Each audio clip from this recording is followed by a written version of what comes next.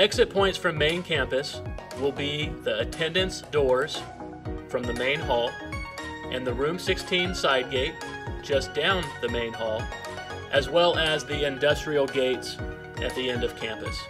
Once exiting from main campus, students will cross north onto North Campus through the large gates.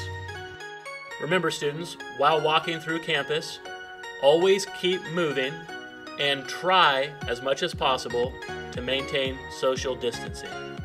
Please wear your masks at all times. Students are asked to maintain a 6-foot distance as much as possible. However, we understand that this might not always be possible when traveling through campus. We ask that because of this, you always wear your masks and that you continue moving without stopping and try to maximize the distance between you and others as much as you possibly can.